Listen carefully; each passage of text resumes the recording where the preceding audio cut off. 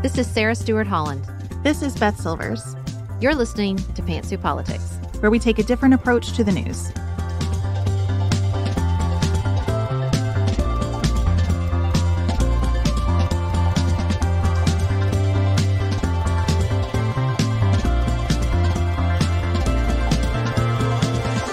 Thank you for joining us. Today, we are so honored to be in conversation with the Governor of Washington State, Jay Inslee. Governor Inslee joined us to talk about his participation in the Reproductive Freedom Alliance, a group of governors who are coming together to share strategies and ideas on how to better protect reproductive rights in their respective states. But we talk about so much more than that. We talk about the lessons he learned from the COVID war. We talk about climate change. He even joined us outside politics to share the fact that he illustrates books for his holiday Christmas card list. You know, we're Christmas card devotees here at Pantsuit Politics, so we were very excited to add him to the club. Before we share that conversation with Governor Inslee, we want to invite you to connect with us on LinkedIn. Look, we have been very harsh about social media on our show lately, but there is so much value in being able to share what we do and to hear back from you easily and seamlessly. And LinkedIn is a great place for us to connect. If you are trying to convince an organization that you're a part of that we would be good speakers for an event that's coming up anytime in the near future, LinkedIn is a great place to connect with us and showcase what we're about, how we do what we do, and what we're up to lately. So if you are on LinkedIn, we would love to connect with you there. Next up, Governor Jay Inslee.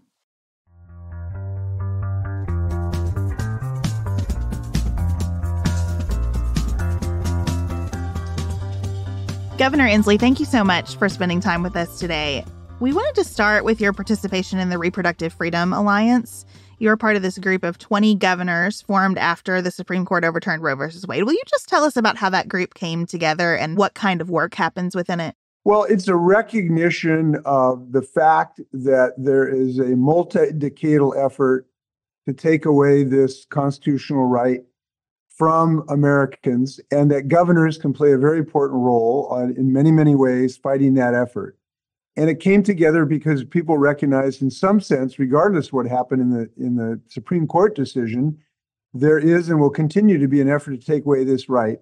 It's centered in the Republican Party, and these are governors who have banded together to share ideas on how we can continue to preserve this right. And we have found very creative ways to do that on mifepristone. As you know, in my state, we've purchased a 3-year supply ahead of the curve. Its efforts to have shield laws to prevent other states from reaching into our state with their tentacles to try to prosecute physicians and or women for things that are legal in our state. It's privacy protections that will prevent people from using the internet to get access to data, which can help target women in our states.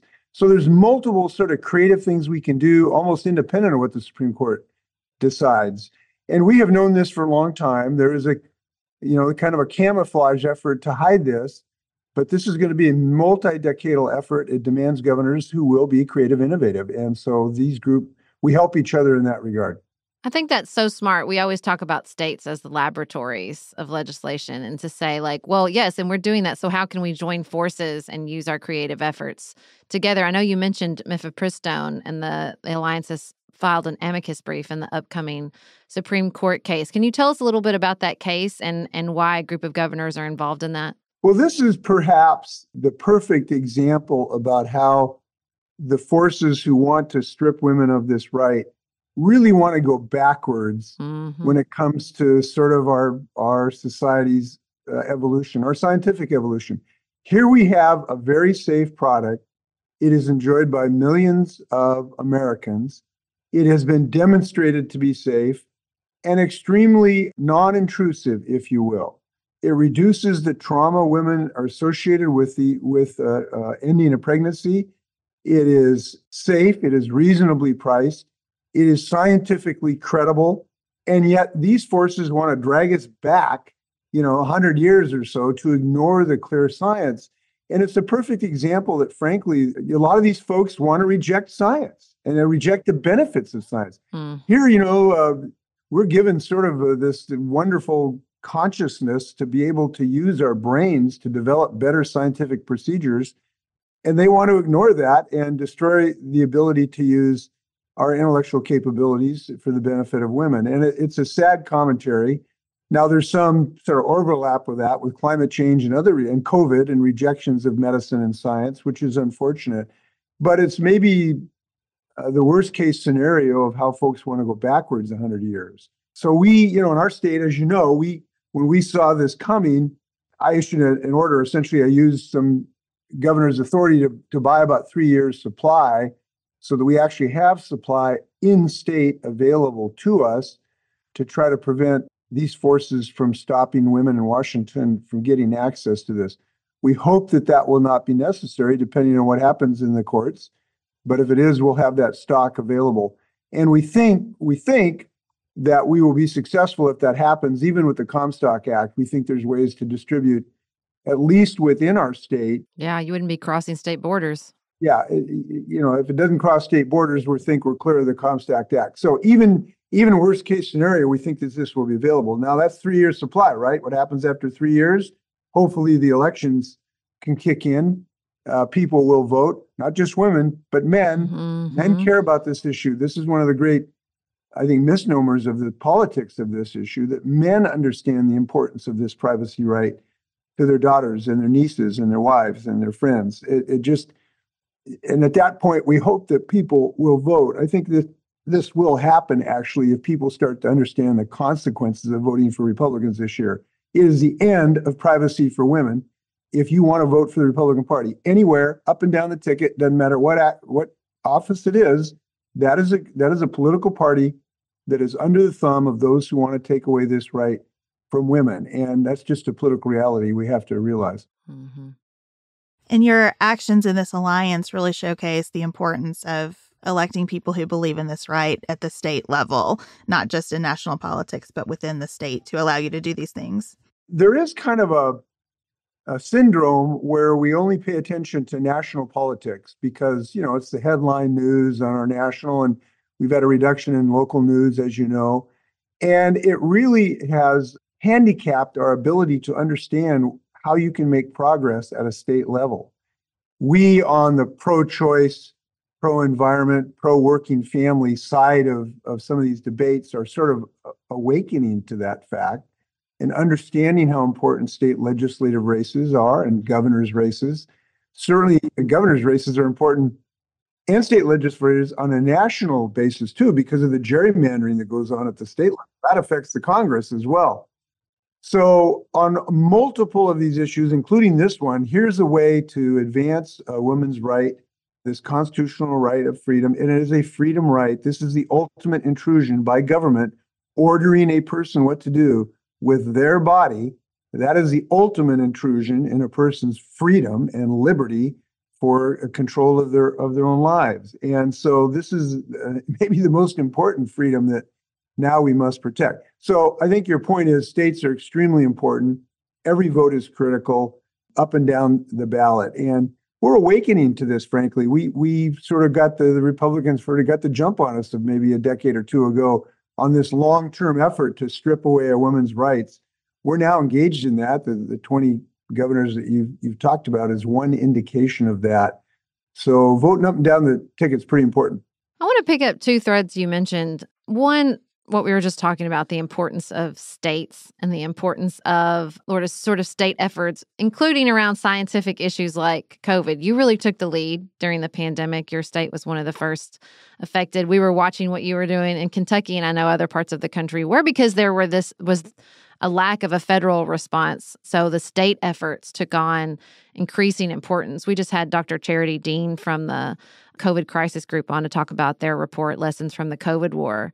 And we wanted to ask you, what lessons did you learn from the COVID war as far as state responses, following the science? As you look back, what really lessons did you learn and are you thinking about when you're facing these other sort of scientific debates, rights debates, state efforts?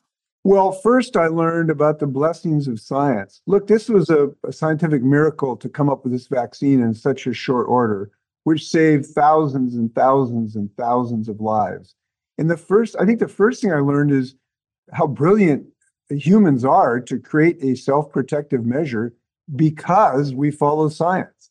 So that's the first thing, is understand how important science is and how beneficial it can be. Second, I learned about how damaging it can be to your people if leaders lead their flock astray and reject the science. When the then sitting president, kind of urged people to use horse, medicine and bleach, it led thousands of people to drop the ability to use this blessing of science. And it was a huge tragedy. Many people lost their lives because of it. It was very, very sad. We embraced science in our state, and that is why we had a fatality rate that is relatively low. It's one of the lowest in the country. And this is the other thing I will say, is that there's consequences for poor leadership.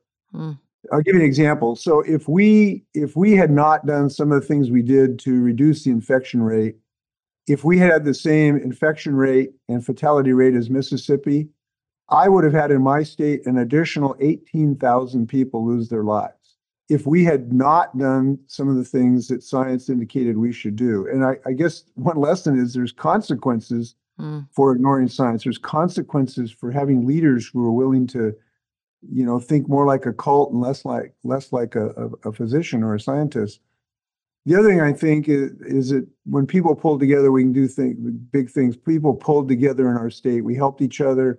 We tried to support small businesses through the very difficult times that they had, and people pulled together, and that's a good thing to see. The other thing is, I just talked to you about how painful it is to lose people. We lost people. We lost a state legislator who refused to get vaccinated. We lost a state trooper who refused to get vaccinated, and they lost their lives. And it's just so painful that, I know there are families who have lost a loved one like that based on bad, poor leadership coming out of the White House at the time, in part. Now, that's not the only place it was coming from. And I think, there's a theme here it's really disappointing to me. We have so many things that should not be controversial, where there should not be partisan arguments. There's just no reason to be arguing about the laws of gravity. Democrats and Republicans should both accept the laws of gravity. And if we do, we'll make good decisions. Both should accept the science of COVID and the vaccine. There's no reason to have a debate about that. Both should accept the benefits of mifepristone on a scientific basis and the fact that it's a safe product. Both should accept the science of climate change. There's no argument about the basics facts that carbon dioxide and methane are very dangerous to us right now. These are scientific facts that it would just be a wonderful world if we could all embrace them and then argue about the right approach. There's really legitimate arguments. What's the best way to approach climate? What's the best way to distribute vaccines? There's lots of arguments about the best policies that are legitimate between the two parties. But the fact that we have one party that is refusing to accept accepted, known, inarguable science is a problem for us from a health perspective. And it's disappointing. And frankly, because it's kind of almost unique to our nation. They don't argue about this in Europe. They have conservative and progressive parties. They argue about policy, but they don't argue about the science. And it's disappointing. I keep waiting for bipartisanship to spring forth like the tulips this spring. Maybe it'll happen. I keep waiting.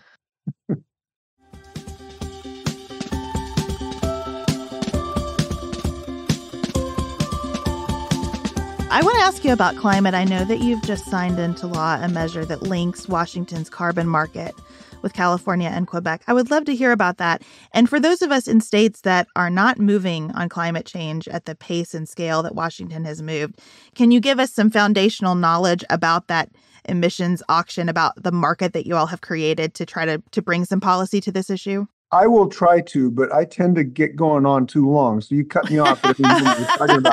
You're the climate governor. Makes sense. To start from the beginning, my state is being ravaged by climate change today. This is not 100 years from now. It's today.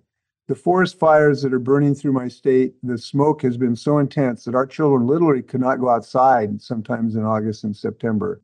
our water temperatures are now going up so high that literally salmon cannot survive because of the heat of the water. We're getting torrential rainstorms. You know, it rains a lot in Seattle, right?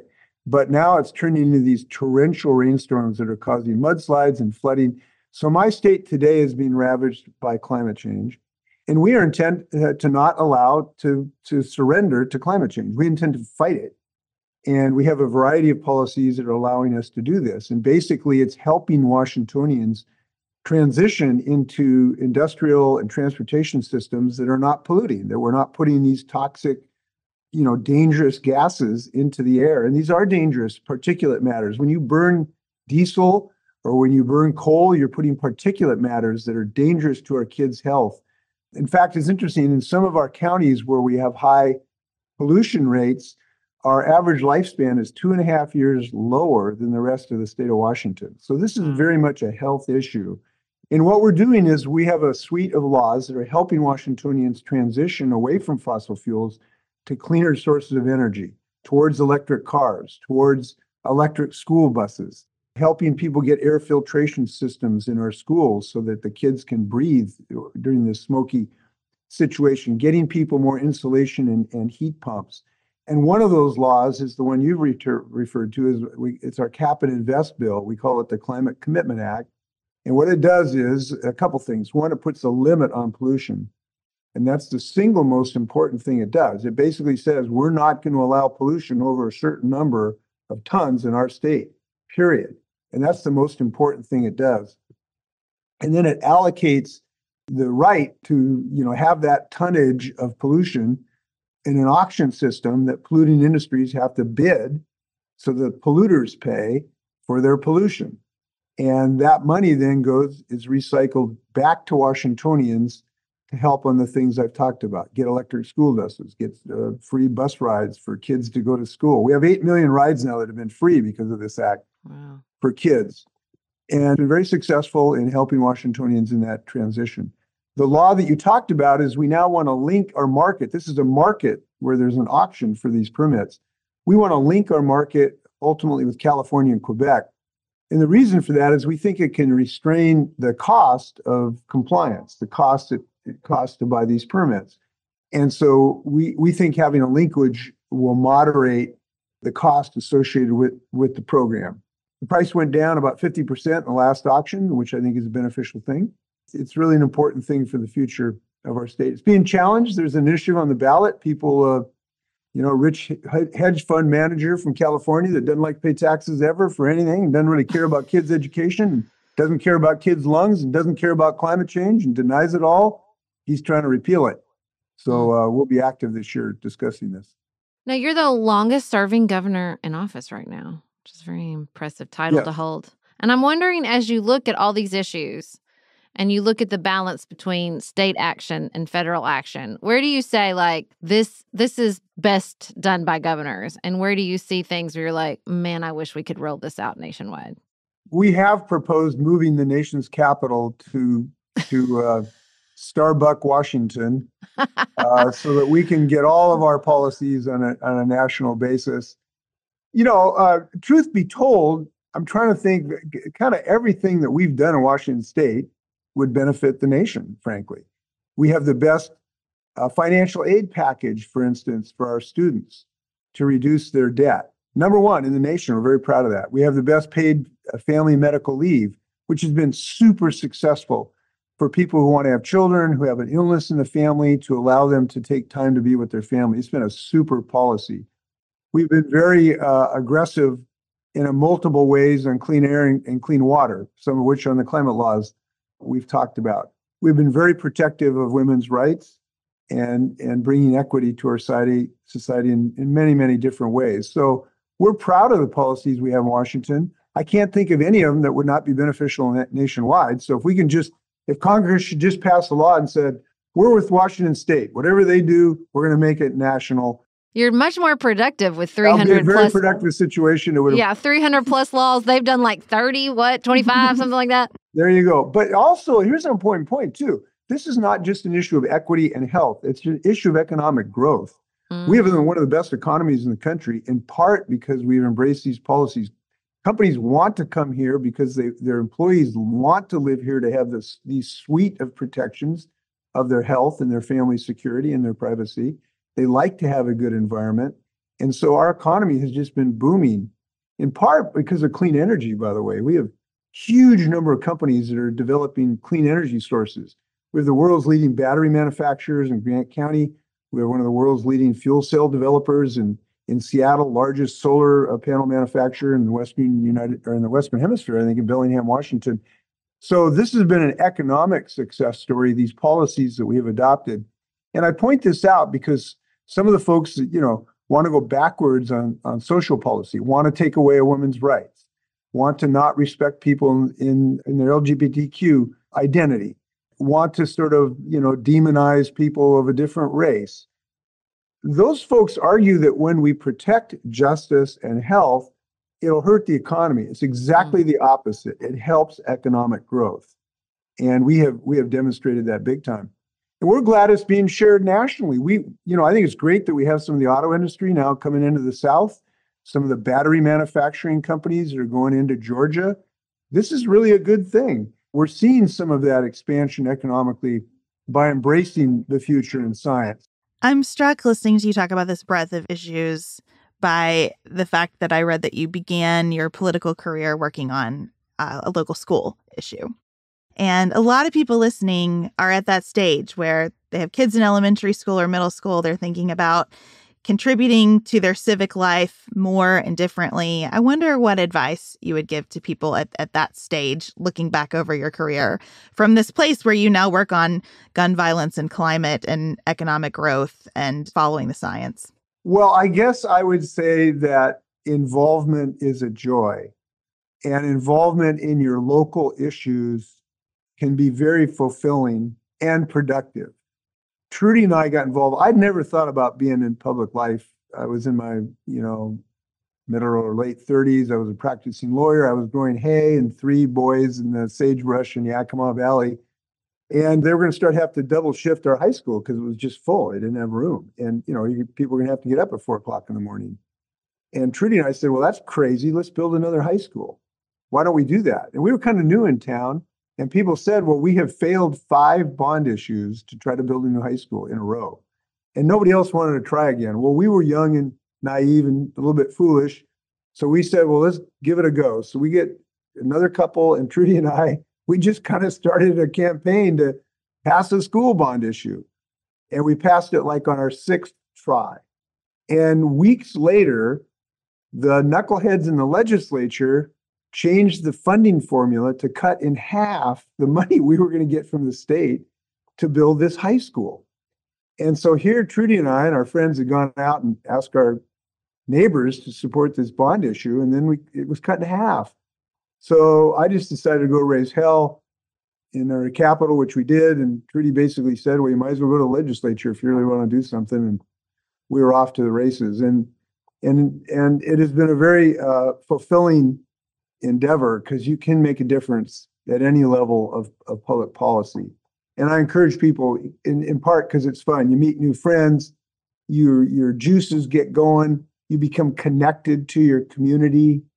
When I became a legislator, I knocked on 24,000 doors when I ran for the state legislature. I was a Democrat in a very, very heavily Republican area. Didn't have a prayer of winning.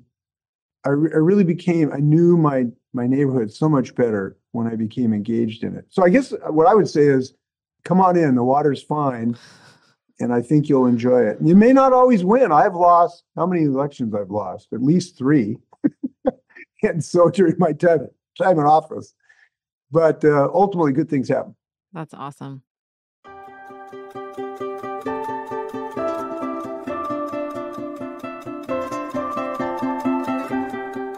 We always close our show with talking about something outside of politics. And your official bio mentions that you write and illustrate books for your grandchildren, and we must know more about that. We want to hear about these books and what you're doing.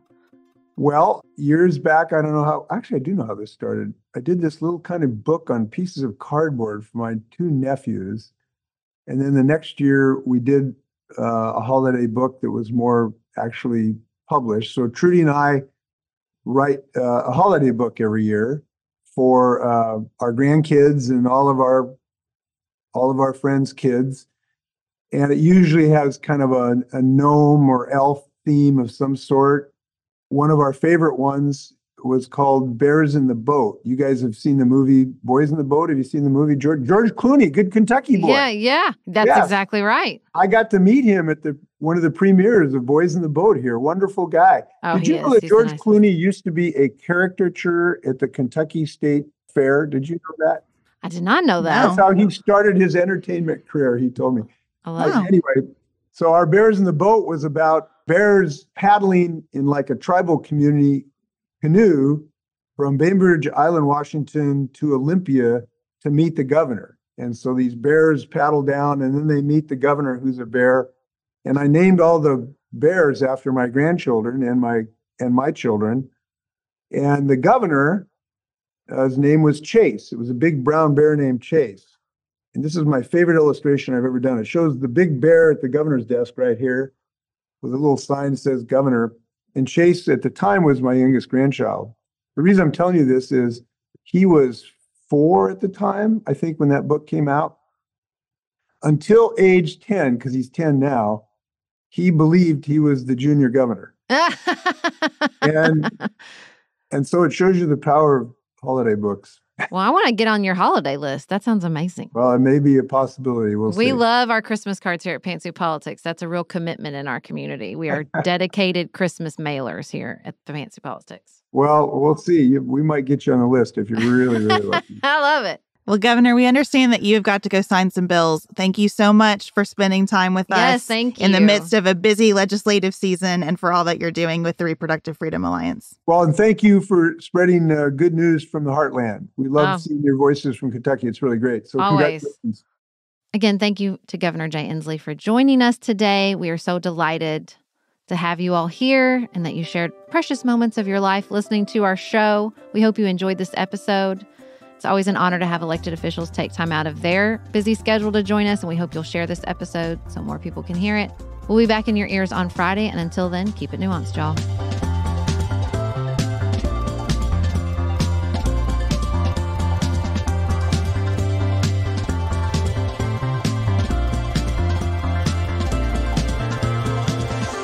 Pantsuit Politics is produced by Studio D Podcast Production. Elise Knapp is our managing director. Maggie Penton is our director of community engagement. Xander Singh is the composer of our theme music with inspiration from original work by Dante Lima. Our show is listener supported.